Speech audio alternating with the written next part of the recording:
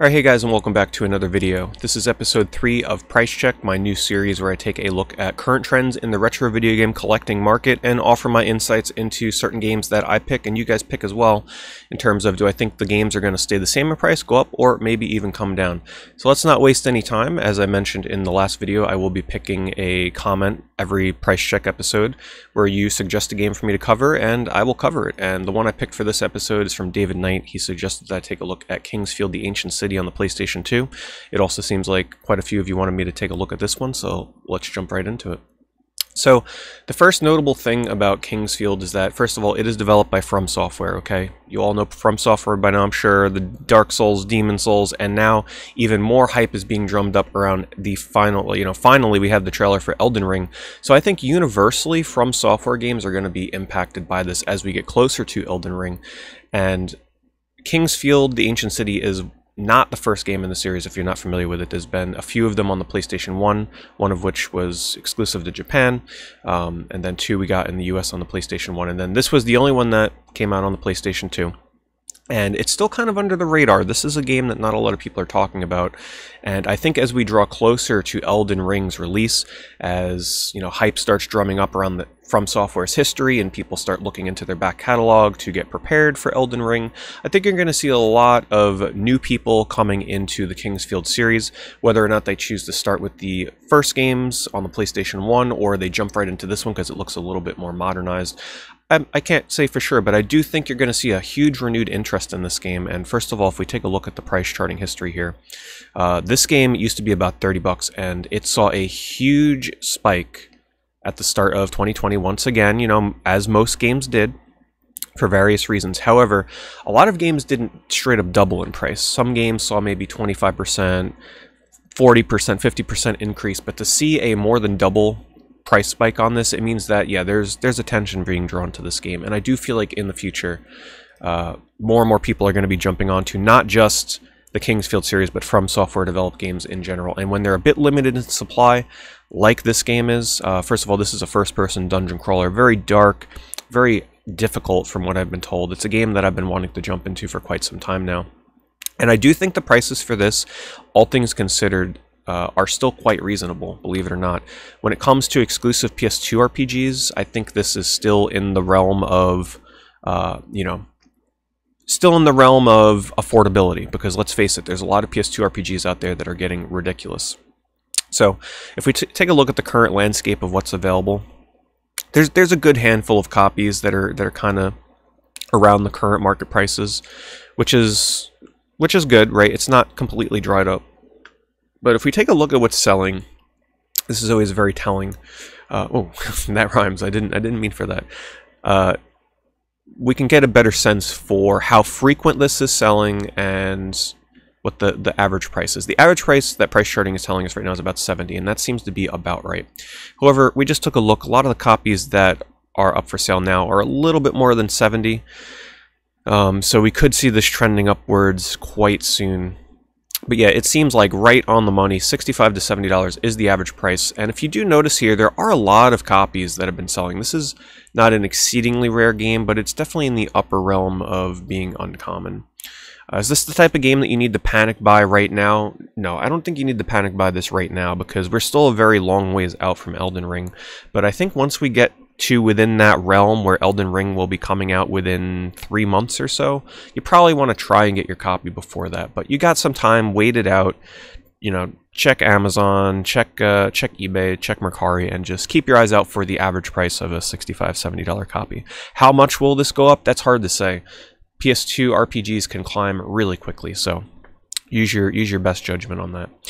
Alrighty, so we're going to be jumping into Patreon requests, and once again, you can join my Patreon and request games for me every month to check out on this series, and we're going to be checking out the first request from SighofBoredom. He has 3 requests for me, and the first game we're going to be starting with is Kirby Air Ride on the GameCube. So, Kirby Air Ride, once again, a game that I have not played, and I have been meaning to do this for a long time. I am familiar with Kirby Air Ride. I've actually watched quite a few speedruns of this game. And it's in a unique space for the Kirby series in that, well, it's really the only Kirby racing game out there in a traditional sense. And it has been gaining hugely in price since the beginning of 2020. Once again, another example where, you know, this game used to be under 30 bucks and now it is upwards of nearly $90. So this is almost a 200% price increase. So let's take a look. I think it's important for this one. Let's take a look at, according to price charting, average price right now is $80, but 2 sales per day. So here's the thing about Kirby, right? Apparently a very cult classic for a lot of people. There's a lot of fans for this game. It's very stylish. It's very flashy. However, if we take a look, this is a very common game, right? Not only is it common, but it also has a player's choice version, which means that this game sold a lot. There's a lot of player's choice out there. And if you look at eBay right now, according to the listings, you know, of course, some of them are disc only, case sold. You know, let's just say here that there's about 100 copies available of Kirby's Air Ride right now. That is a lot. This game will never be scarce. It will never run out of copies available for sale. This is always going to be available, and I think that's important to take into mind when it comes to trying to gauge what is going to happen to the future of games. Now, if there were 10, 15 copies of Kirby up here right now, I'd say, okay, maybe that's cause of concern. Let's take a look at what this is selling for right now. So we're just sorting by most recent, and as we can see, it's still kind of selling for around the average price that price charting is recommending to us. So I do think that this was a product of the early 2020 rush of people trying to get games that were nostalgic to them as they were sitting at home, and I think Kirby's Air Ride was definitely one of those games. It seems like a good multiplayer game, so people were picking it up and getting all nostalgic for it. And of course, as we know, GameCube games are, you know, they have seen a drastic increase in price. But I do think that we have seen Kirby hit its pinnacle. I don't see this going up too much more. Especially because this seems almost kind of ripe for a remaster at some point in the future, right? Like, I'm sure Nintendo knows that there's a lot of fans for Kirby Air Ride. Potentially we can see something eventually, which would certainly bring down the price of the GameCube version. But I do think there's so many copies of this available that this is not gonna keep going up in price. I can see this stabilizing at what it's at right now, or potentially even coming down a little bit by maybe 10 or 15 bucks on average within a year's time, because there just are so many of them. So if you're concerned about this game going up, don't worry about it. There's plenty. I think this is one of those instances where you may see a slight decrease in price towards the end of 2021, start of 2022. All right. The next request from SighofBoredom is Metroid Samus Returns, and this is actually a really interesting one to take a look at right now because, well, we just saw the news of Metroid Dread, right? So this would be the time, if Metroid games were going to go up in price, this would be the time to see that increase because of the hype of Metroid Dread.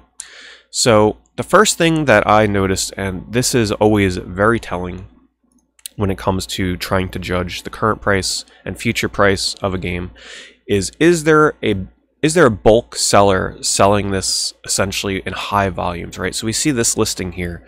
277 sold. We don't know how many they have, more than 10 available. So we can imagine maybe they have a couple hundred more. You don't really know. This is the scary part, right? When you have a seller on eBay that has a huge bulk of it. I'm sure Nintendo still has a huge bulk of this themselves to sell. It seems like it is in no shortage. Oh, more than 53% sold. So yeah, they still have about 250 copies of this left. I don't think you're going to see any kind of crazy movement in Samus Returns. If this is kind of the price that this has been selling for quite a while, $46 for a brand new copy, and if Nintendo seems like, who knows, I don't know if they're still reprinting 3DS games at this point, but it seems like there's so many of these in circulation at the moment, I don't think you'd see any movement in price on this in a couple years, year and a half, 2 years, right? There just seems to be so many of them out there. Granted, most of them are all sealed. People aren't really selling used copies because, well, you know, it just seems like the kind of game where Metroid fans would probably hold on to it and keep it. And, you know, sealed copies are so cheap. Are they really going to want to take a hit on selling the cheaper used copy? Let's just really quickly, though, take a look at selling prices, what people have been paying for this. Alright, so we can see here, obviously a lot of people have been picking this up recently out of the hype of Metroid Dread's announcement. Many copies selling per day, some of which I'm really just kind of blown away why somebody would spend $51 on just the cart when they can buy a brand new copy for $46. But hey, some people, I guess, they don't care. They're in a rush to like, oh, I don't know. Sometimes I question the things that people spend on here for certain completeness of games. But yeah, I don't think you have to worry about this. I think if eventually the stock on eBay gets dried up, then maybe you'd see a price increase as we get closer to the release of Metroid Dread. But this is going to stay the same. I don't see any increase on this.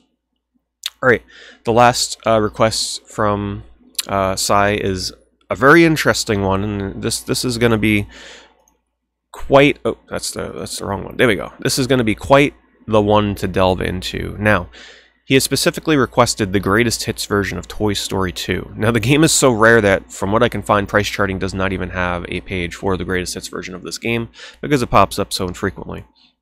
So we are currently looking at the black label prices, and as you can see, this game used to be dirt cheap. A personal favorite game of my childhood. I played the PlayStation 1 version as well, and love this. It's such a great 3D action platformer, and it's seen about a 100% price increase over time. Not too drastic, right? Nothing crazy, because there are tons of this game out there in circulation.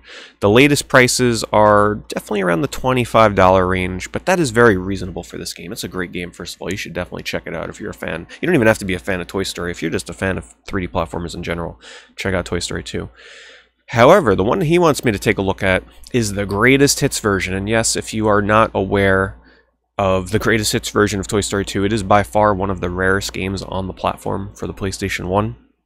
The only copy that is currently up for sale that I could see is $600 asking price. Now, I haven't been keeping up with the market value on this and what they're actually selling for as of late, and I believe if we check recently sold, I don't think we're going to get any results. Let's see. Nothing. Yeah, the game is extremely, extremely rare. So why is this? Well, first of all, this came out less than a year, about I think 10 or 11 months. What is happening here? 10 or 11 months before the release of the PlayStation 2. So that right there, I'm trying to get back to the regular page. That right there is this is a pretty late PlayStation 1 release, all things considered. Yes, the PlayStation 1 had releases years after the fact, but this was leading up to right before people were getting ready to move on to the PlayStation 2. We were pretty close. Now, there's an interesting history behind this game, and I'm not really sure if there are any theories out there as to why this had such a low print run compared to other greatest hits releases, but if you do just a little bit of research into it, there was a bit of a controversy behind one of the characters in the original Black Label release that actually prompted a little protest outside of the developer's studio, peaceful protest, to get them to change this character that was in the game. You know, change the look of them, remove it from the game. So they actually did that in the Greatest Hits release. They swapped out the character to make everybody happy, and they put that in the Greatest Hits version of this game as well as the PC version. Now, maybe it could be theorized that they did this Greatest Hits release again to get this updated version out there to get rid of the controversy and then just close the door on it, right? They did it in a small print run, an extremely small print run, just so that they can say, look, we've taken steps to remove this character from our game, and here's the Greatest Hits version. The character's removed, right? And they had no intention of ever really continuing to print copies of this because they probably saw the sales were dwindling and they were getting ready to move on to the PlayStation 2 release. So they kind of just did this as a press release kind of thing for the people that were aware of the controversial character in this game. Do your own research into it, by the way. I'm not going to get too deep into it. So maybe that's a way to look at it. I'm not really sure, but I do think because it was on the eve of within a year's time of the PS2, really limited release of the Greatest Hits version for whatever reasons, right? I'm sure we've never really been told by them directly why it was such a short print run, and we probably never will know. But yeah, so will the price on this go up? Well, this is only for collectors. This is only for, first of all, hardcore Toy Story fans that want every version of Toy Story in their collection. And I can't imagine there's too many people out there that are collecting Toy Story games exclusively, at least to the extent where they'd spend hundreds of dollars on a Greatest Hits release. But this is also only for collectors that are either going for a complete PlayStation 1 library, which, good luck, that's insane, or collectors that are going for a more feasible collecting goal of every Greatest Hits release, Keep in mind that is also extremely difficult to do. There's quite a lot of greatest hits, and some of them are very expensive, like this one in NFL Blitz. So it's really for a very, very small market of retro game collectors, and the fact that this one is sitting here right now unsold tells me that I think their desires are satiated for now. I think the hardcore collectors that have been wanting this for their collection have probably already snatched it up, and it's just going to take another hardcore collector that's like, I'm going to go for every greatest hits game out there to come along and pick up a copy like this. I think collectors like that are very few and far between, because normally they like to be the first one to do it, and once a few people have already accomplished that, I think the glimmer of stardom kind of fades away, right? And they're like, well, this many collectors have already done it. I can't go on and brag about this accomplishment unless you're really into the desire to have a complete greatest hits collection among a lot of other people. And I think that's the mindset that a lot of people would likely have with going for a full greatest hits collection, right? I mean, you're doing it for yourself, but let's face it, they're probably also doing it for the street cred, the word on the street. Hey, did you hear Bob down the street? He's got that full greatest hits PS1 collection, you know. I'm sure there's a lot of different reasons to go for it. So, will the price go up? I don't think so. I think it's going to kind of stabilize at whatever hundreds of dollars this has been selling for lately. Like I said, it's too niche. It's greatest hits. People are still warming up to the idea of actually collecting greatest hits, so that's my take on it. Alright, we're going to be moving on to the next set of games. This is another Patreon request from ASMR Gaming, and the first game that he wanted me to start with is LuminousArc, a game that I have not played. In fact, I had a passing interest in this when it came out, but ultimately decided to pass on it for various reasons. There were just so many DS RPGs coming out at the time, didn't have time for all of them, and this is one of the ones that I did pass on. So the first thing of note is this is published by Atlas. And if we take a look at the price history of this game, it's actually kind of been all over the place. Let's make sure we're in the complete inbox portion of this. So wow, look at the prices here. This is very unusual for price charting. Now, I don't know the complete history of this game, right? It looks like it came out maybe with a small print run and then became really in demand, because look at this, $60 and then whoa, way back down to the $20, $30 range, and then, you know, maybe it started getting scarce again, and then oh, back up to 60, and then oh, maybe they did, like, you know, I don't know. This is very unusual for a price charting RPG chart. But anyway, currently it's kind of stabilizing apparently around 60, 70. However, if we take a look here, there are some copies selling lately for nearly $100 or more. So prices are kind of all over the place on this. If you take a look at the price history, it's not exceedingly rare. There's several of these selling every month. So I don't think you have to worry in terms of this being like super hard to find in the future. So this is a strategy RPG, very much considered like a clone of Final Fantasy Tactics and Style Tactics Advance, I guess you can say. I'm not too familiar with how the game plays, but the thing that you want to note is the developer. Sometimes in this case, developer is really important. Now, this is a defunct developer, Image Epoch, but they do have quite a few games that are well regarded by people, right? They do have their fan base. So if we take a look, LuminousArc is the first game they released. They had 3 games in the series, but they also developed Sands of Destruction and Seventh Dragon. Seventh Dragon does have a pretty devoted fan base that are into those types of dungeon crawlers. Sands of Destruction, actually a pretty okay little DS RPG that I've played as well. That was that spawned its own anime.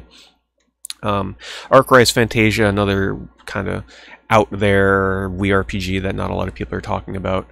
Stella Glow, I've heard a lot of people that are kind of into that game. I haven't yet to play that, however. The Criminal Girls series, a couple more Seventh Dragon games, and then of course Time and Eternity. What an experience that is on the PlayStation 3. And then lastly, they came out with a Criminal Girls game on the Vita. So a nice small library of niche Japanese developed games. So I think the people that might eventually start seeking this game out maybe are looking into the back catalog from this developer, or are just kind of starved for turn-based tactical RPGs.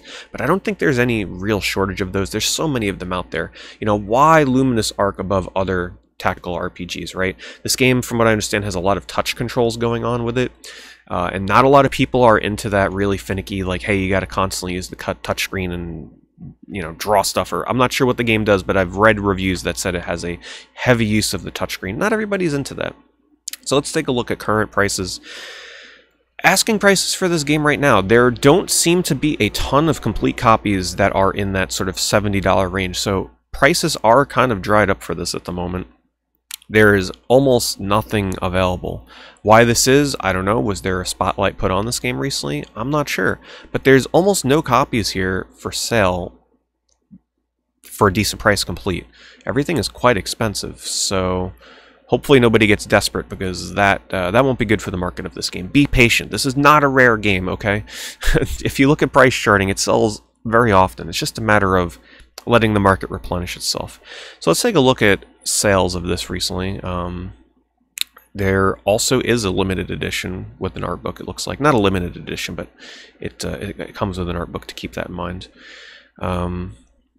It does seem like a lot of people are actually paying $100 for this. Maybe not all of these are being tracked accordingly by price charting. They're not the most accurate when it comes to tracking, especially if a best offer being accepted was involved.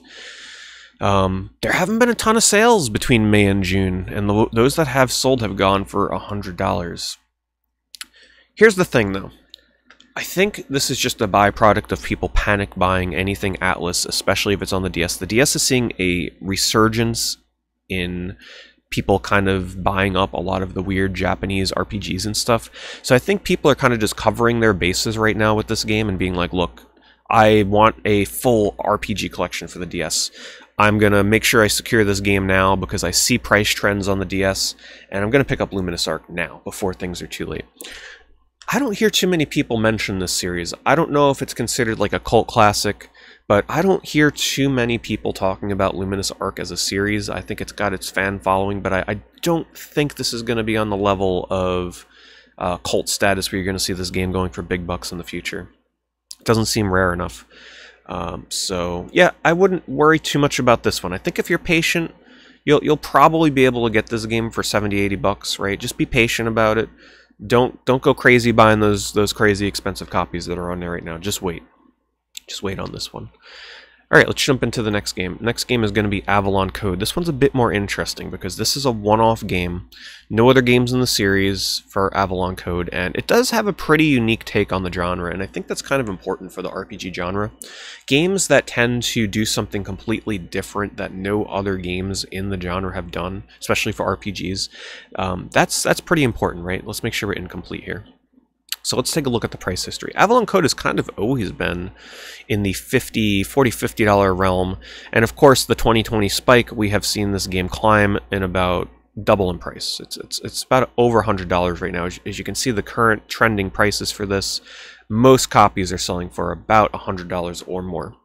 Now this is a game I have in my collection. I bought this in a bargain bin way back in the day for like 15-20 bucks. I still have yet to play it, but the thing about Avalon Code that makes this game way different from other games in the genre is that you capture enemies with a book, and then you, like, from what I understand, you do a little puzzle, almost like inventory management in a Resident Evil game where you're like juggling the like Tetris pieces of trying to make your inventory nice and laid out so you can fit as much as you can. And you essentially take these Tetris pieces out of the enemies, and say you defeat a fire, you capture a fire enemy, you can take out the fire element piece in the puzzle, place it into your weapon, and get a fire weapon, right? That's an example of how this game works. And it's a huge component of the game. I have read very mixed things on this from what I remember, and some people are definitely a fan of this sort of weird inventory management code system, and some people are not. They feel it really bogs down the game. However, it is unique. There's nothing else quite out there like this from what I'm aware of. So let's take a look at current prices. Right now, there are not a lot of these for sale. There are what? There's one copy, two copies, one North American copy that is complete available for sale, which does not bode well for this game. That's usually the point where you should be a little worried if you're interested in picking this game up. Should you buy this copy? No. This is above current market price, right? I think if you wait, if people use price charting, right? If people actually use price charting for their game prices and they come on here and they look at the complete price, I could see somebody listing this for 100, 110. But the bad news, right? The most recent copy to sell in May, and we're going to take a look to make sure this is very accurate. The most recent copy sold for 160, and there was a copy that sold for 150. So that's probably why this person is listing at 135, because they're like, well, somebody got 150, I might be able to get 135. I think it's very important for us in this instance to take a look at sold listings. All right, so yep, there it is. But this is in June, right? So this. I'm telling you guys, this is why you cannot trust price charting. They're always behind, right? May 20th. This copy just sold June 21st, June 16th. Where are all these June copies? See, this is why you can't always rely on price charting. It is always important to come in and check eBay itself for sold listings, because they are very behind lately, and it can be very, you know, in the current market right now, a month's time is huge. A game can shift dramatically in a month, so don't always go according to price charting. But anyway, let's take a look.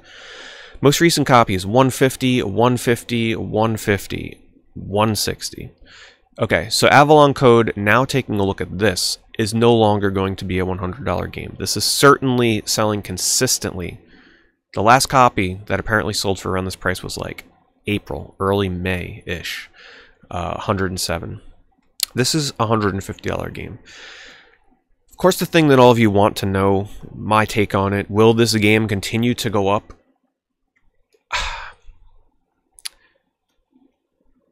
This is a hard one, right? Because I think a lot of this has to do with DS collectors going for full RPG collections. They want every RPG that's released on the DS, and this is a pretty scarce game. There's not a lot of these going around.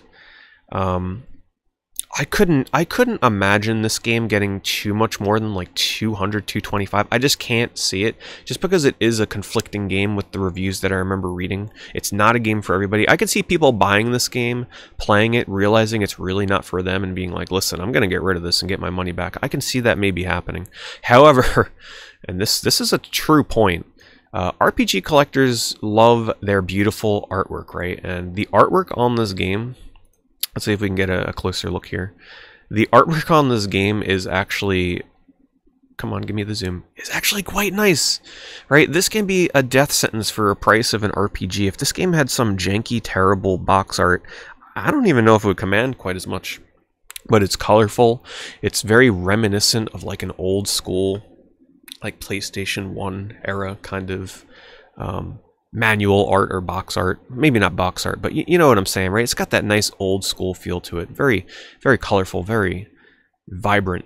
And I do think box art sometimes can play a factor into the price of RPGs. And I think in this instance, this is kind of a nice showpiece for people. They look at that cover and it kind of gives them a feeling of what to maybe expect out of it.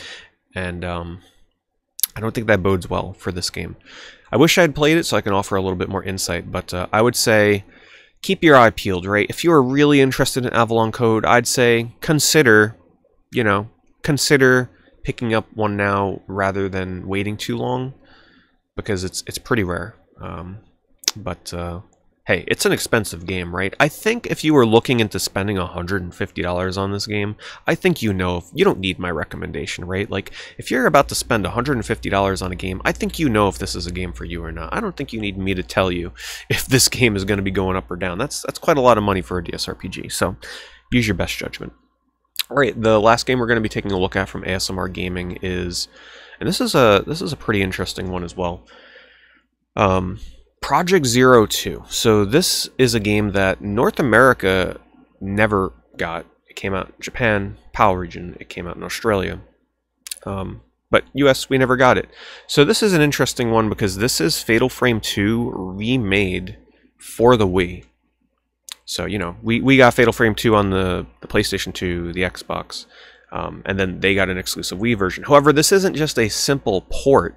This is indeed a reworking of the game. They changed the camera angle so that it's no longer in a traditional survival horror type view. You have a behind the shoulder view now that I'm assuming, you know, I haven't played it.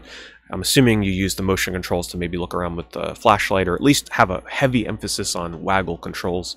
They added in content to this game. Like, it was a pretty valiant effort to remake this game for the Wii, right, based on what I know about it. However, here's the thing. Survival horror fans are very stuck in the past of nostalgia, right? I say we now because I do consider myself to be a big survival horror fan these days. I didn't back in the past, but I am now. I'm a huge survival horror fan now, thanks to streaming them during October. But We are very stuck in the past, right? We crave traditional survival horror with the tank controls. Well, maybe some of us crave tank controls, but we crave the static camera and maybe pre-rendered backgrounds and that sort of archaic sense of movement and inventory management and the sense of dread because you can't see what's around the corner because the camera angle is locking you into place, right? Or what they choose to do with that traditional survival horror type camera that was made popular by games like Silent Hill.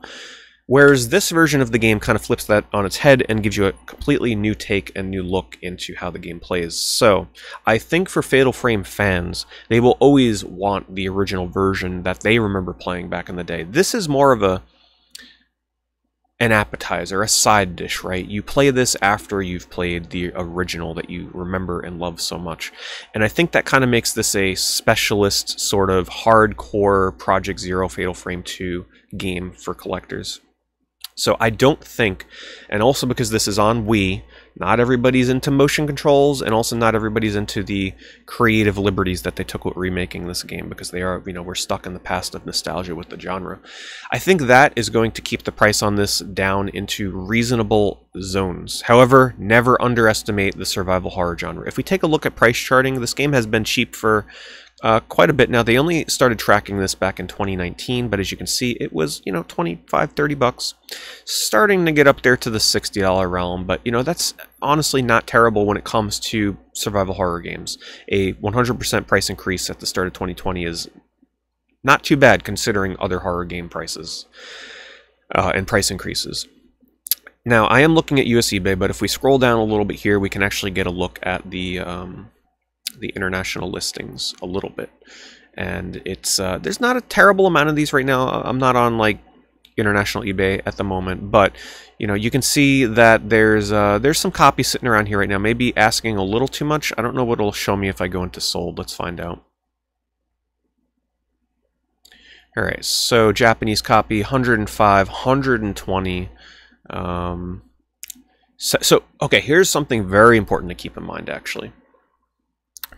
These copies that sold here ship to the US, right? So if somebody is really desperate and they live in the United States and they don't want to pay exceeding shipping prices, or have trouble finding a seller that will ship to the United States in this current time, they will be more willing to pay more money because they can actually get a copy of it.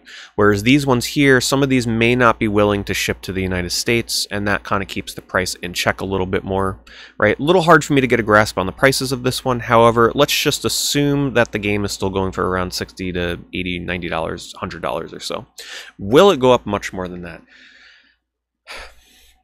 Well, considering the news of the multi-platform revival of the Maiden of Blackwater, I think it was, right? The Fatal Frame game that we never got here in the United States, getting a new multi-platform. Well, I should say we had it as a digital release, but now it's getting revived, right, and re-released on all platforms. There's going to be new excitement drumming up for the series. It's been a while, unless you're excited about pachinko machines. So there will be renewed interest in this series, which I can see maybe driving the prices up this a little bit, but I don't think you're going to see a drastic price increase on this, right? I mean, look at the Obscure the Aftermath on the Wii. Not many people going for that version because it's on the Wii.